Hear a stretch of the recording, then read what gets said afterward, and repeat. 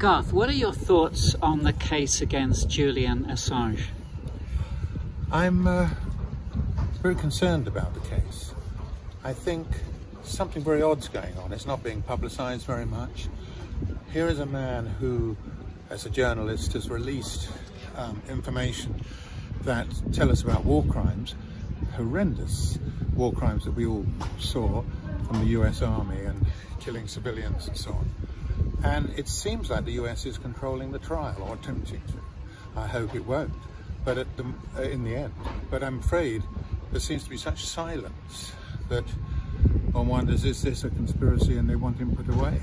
But if we put away someone who has basically told the truth about what's going on in the world and in conflict situations and so on, then I think we're in real trouble.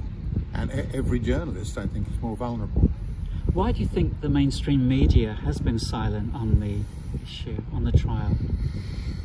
I think the establishment is quiet, and the establishment wants to please America because it's the big universal player and has its military in hundreds of countries all around the world. And therefore, if America says, no, we want to punish this guy, then they don't like to say, well, you can't.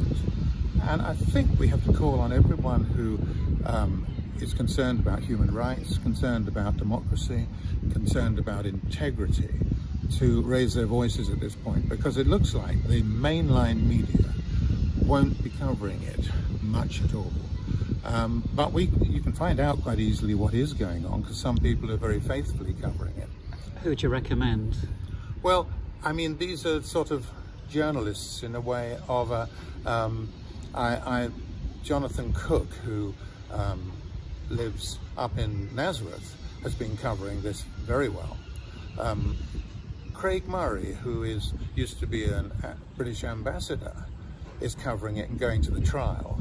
John Pilger has been to see it, and he's a great champion of all sorts of issues of human rights, and he's spoken very clearly about this. And I suppose that we also have to hope that the Australian government might take a stand to support him, because he is an Australian. But I think we're facing something if we brutally allow a man to be taken away and put in jail for life because he did the journalistic thing and exposed deeply immoral behaviour by the US Army, and all sorts of other things. But these were big issues. It means we're in real trouble, and I'd like to see others pick it up, and so that MPs begin to realise we can't just let this slide. Are you optimistic? I'm not optimistic, but I'm concerned. I think we really need to stir the pot more about it, because otherwise manipulation will happen. And he won't be the last. He won't be the last. This will start all sorts of things. So it's time.